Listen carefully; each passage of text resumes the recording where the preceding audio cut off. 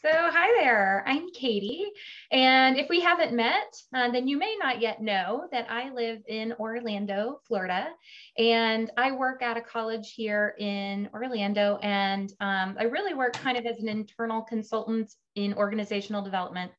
So I work with our faculty and staff in particular on problem solving and collaboration, co-creation, and just really generally thinking about all the ways that we can serve each other and our students better. So I have just one of the most amazing jobs in the world. I'm very lucky. I came to the creativity world about 6 or 7 years ago. So I'm still relatively new, but have been super lucky to learn from and be mentored by so many different members of the community. So today I'm excited to share with you something you may have heard of. Certainly you'll hear the parent of the tool, but this is, we're going to go through Appreciative Interviews, which is related to the concept of appreciative inquiry. Appreciative Interview is specifically a tool in the Liberating Structures.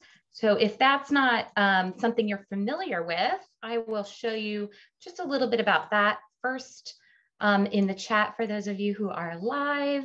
I put the link to Appreciative Interviews. One of the wonderful things about Liberating Structures is all of their tools are open source, and they make them all available to anyone interested in learning them. So let me share, just bear with me one quick second, and let me share with you first. Nope, wrong button. There we go. So if you are new to Liberating Structures, these are their tools, and they're constantly looking forward and designing new tools with the explicit purpose of finding ways to have full inclusion. So their perspective is that there's no reason why everyone can't be involved in decision-making, problem-solving, thought processes. And they've developed some tools and borrowed tools from other techniques to help people put together different ways of structuring and designing the conversations so that there can be inclusion. So they have on their website this menu, is what they call it. And from there, you can click on each one. They give you the directions and give you some examples usually of how to use it. I will say my first venture into Liberating Structures, it took me a little while to fully understand the way they describe and explain tools. So give yourself, like if you read it and you're like, I'm not quite sure I understand what you mean, just give it a little try because they're really easy to use once you kind of understand the way that they've written them. They also have a free app so that you can have it on your phone or your device so that it's always available. So some of these, as you're looking at them, you may recognize either from work that you've done or recognize the names. Today, we're going to focus on Appreciative Interviews. So in just a minute, you're going to be put into pairs. When you get into pairs, I'm going to ask you to tell a story to your partner. And you're going to tell a story about a time when you had a positive experience co-creating on a team. So you can talk about what happened, who was there, what made it stand out. Don't worry, I'm going to give you just a minute. In just a minute, I'm going to give you a minute to think about the story you want to tell so that you're prepared. But before we jump into that, I just want to give you all of the information so that you're ready. So you're going to tell your story to another person about the time you've had a positive experience co-creating. So when we say co-creating, we mean collaborating from nothing. So when we get together, we don't have a preformed idea or plan, and we work together to co-create whatever it is that we're working on. So it is that all included with whomever is there, give and take to build something which didn't exist before we were together. So that's the a kind of a quick definition of that. So first of all, does this request make sense? Would anyone like clarification on what I mean by any of this? Okay, great. Yes. Just quick question. A team can be a team of any size, can be a small team or a huge team, doesn't matter. It does not matter to me. Whatever you have thought of, like whatever scenario comes to mind when you think about it, the key here is to talk about that positive experience. So even if you had, like if something's coming to mind where there were positive elements and less than positive elements, you would want to focus on the parts that felt really positive. Makes sense? But yeah, team can be 2 people. It can be 500 people. That's completely up to you. Thank you. You're very welcome. Great. Okay. So while you are talking with one another, it's of course called appreciative interview. So one of you will be talking and the other will be listening. So just a few tips when you think about this. So sort of interview techniques for this activity that will come in handy. So first and foremost, create a more intimate environment. So today we are virtual, and so Zoom kind of creates a more intimate environment for you. So in this instance, you'd want to have on your camera. If you're in person, you would want to sit close together so that you can make eye contact, and no multitasking. So you might be tempted to take notes on what the person is saying. Let all of that go. The whole purpose is to give someone your full attention and to listen to them without thinking about what you'd say in response, and even trying not to think about what you might say next. So just kind of full in. So that kind of gets us into our second one, really focusing on the speaker. So some of us remember details and stories really easily, and others of us need a little help. So if you are with someone who needs a little help, you can say things like, tell me more about that. What we don't want to go into is, oh yeah, I've experienced that too. Let me tell you about my story.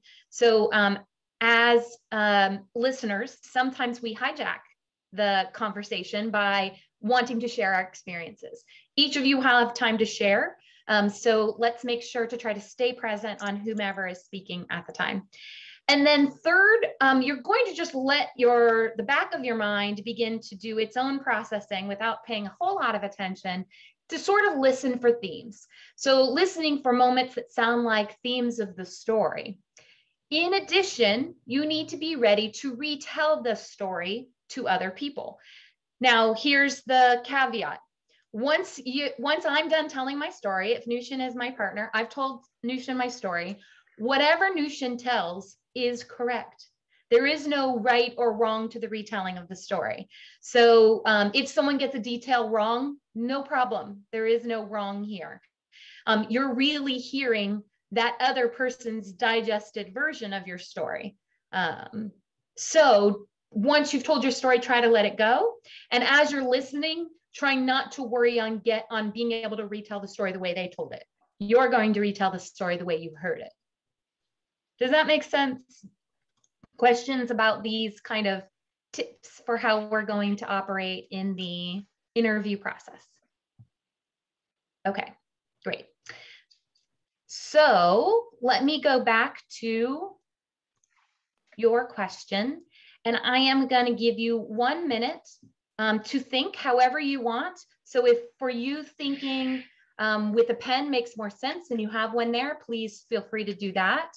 Or if you just want to quietly let your brain go where it goes for a minute, that's great too. So we're just going to take some silent time, and I'm going to set my timer so you will also hear when 1 minute is up. So you're thinking about a time when you had a positive experience co-creating on a team, and try to be as specific as possible. So try to think of one story.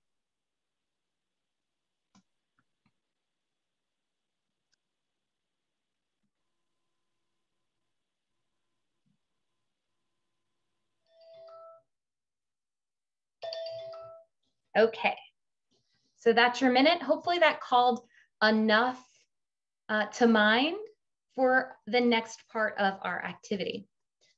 So in a minute, you will go into a breakout room with I think one other person. There might be, okay, everybody's in pairs, great. So you will be paired up with one other person. In that breakout room, you will each have 2 minutes to tell your story. So we will pipe through when we're halfway through that time so that you know the first person's 2 minutes are up and the second person's 2 minutes have started. In order to have the full 2 minutes, get into the room, say hello and greet one another, and then jump into your stories. You have a full 2 minutes. So if you finish your story in 40 seconds, your partner is going to ask you questions like, tell me more, and who was there, and what else happened, to help get more of that story out. We'll let you know when the 2 minutes is up, and then we'll flip to the other person and do the same. Any questions so far? So it's a paired interview. Great. From there, your pair will join another pair. When you're in a group of 4, and we'll have 2 groups of 4, if I'm doing my math correctly, looking at the participants, you will go around the circle essentially, and each person will tell their partner's story. So you'll each have 1 minute to retell the story. So I would retell Nushin's story in about a minute, and then we'd go to the next person and the next person and the next person. When we're done, we'll pipe more directions into that small group for you, okay? So it will go pairs. I'll even put it in the chat for you. Pairs, and you have 2 minutes each. So that's 4 minutes total. Then you'll be in small groups, and you have 1 minute each. So again, a total of about 4 minutes. And then we'll give you the next set of directions. Questions? Okay, great. All right, then Nushin, when you are ready, go into your groups and share your stories with one another.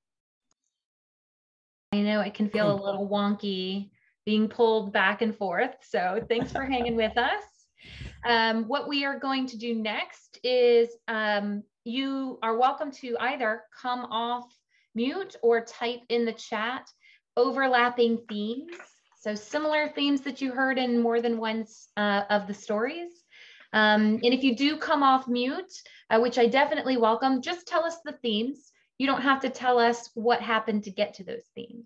So you can just identify those themes. For instance, complementary roles is one example. What else? I would say openness and acceptingness of difference.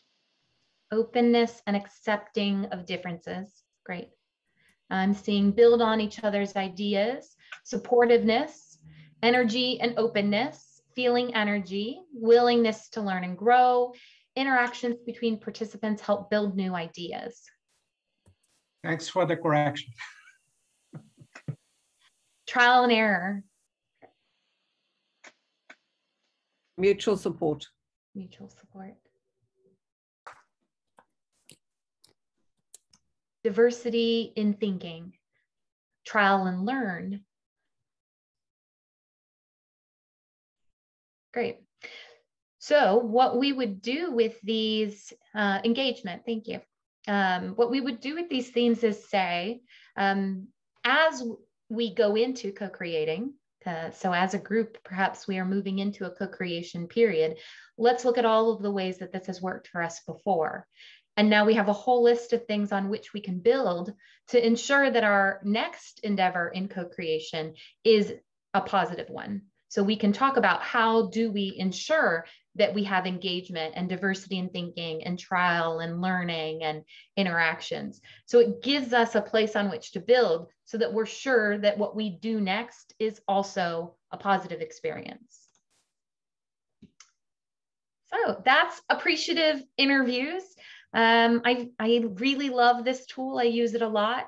It helps people, helps warm people up and helps really get them in the mindset that we've done this before and we've done it well and we can do it again. So when something might seem like it's going to be difficult, or when people might be hesitant that they're going to be able to do something well, Appreciative Interviews is a great way to remind them we've all been here before and we can do it. So that's Appreciative Interviews. Are there questions about that tool or clarification, anything else? Thank you. This is a wonderful tool, wonderful tool. And, you know, Mike, we just at the end of our session, we talked about, you know, often things don't go well. And my sense is that, you know, that there's sometimes a reluctance to get into this kind of discussion because there's a problem to solve. You know, we all want to dig into the problem. And when we don't do that, things often go awry. When we do take even the shortest time to do what we've done here, you're absolutely right. It sets a tone. It raises issues which are important to think about. You don't have to resolve them, but just it starts to, you know, they're in your head and in your heart too. It's a huge thing. And yet we're so time driven, you know, like we're so crazy time driven that we think we can't afford that. Yeah. In the end, it's, you know, we probably lose more time by not having done something like this than by doing it. Yeah. So it's a real, what a reinforcement of a lesson. Thank you.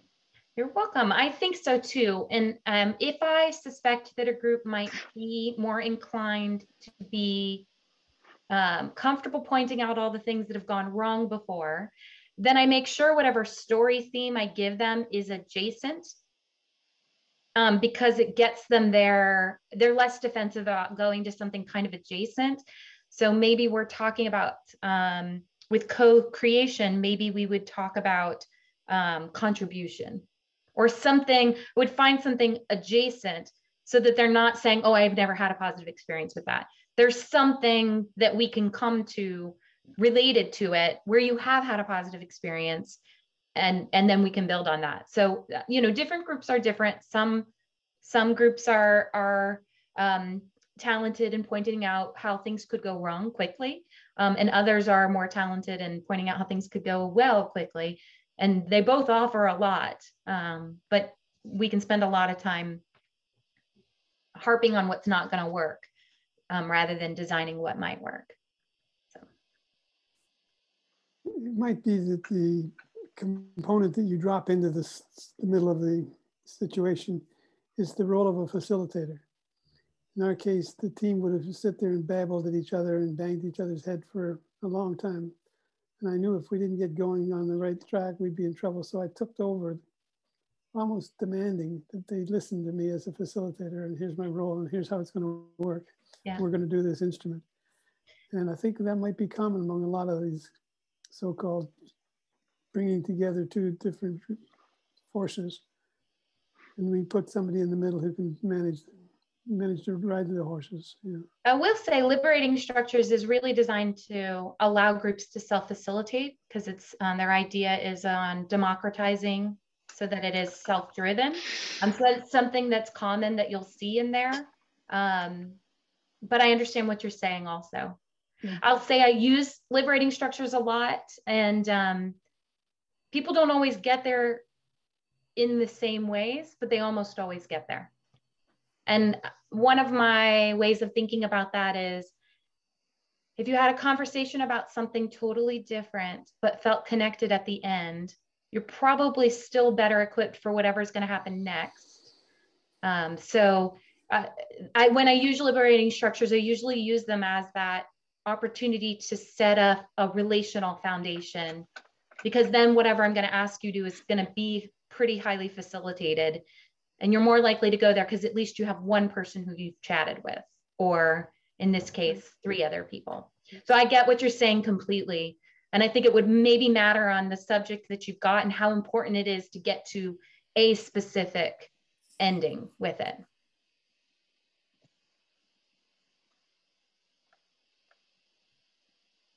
Great, thank you. Thank you. Fantastic. Thank you so much, Katie. Thank you all for being here, and try it out. I can't wait to hear how it works for you. So perfect. Thank you so much, Katie. Very, very useful. Well presented too.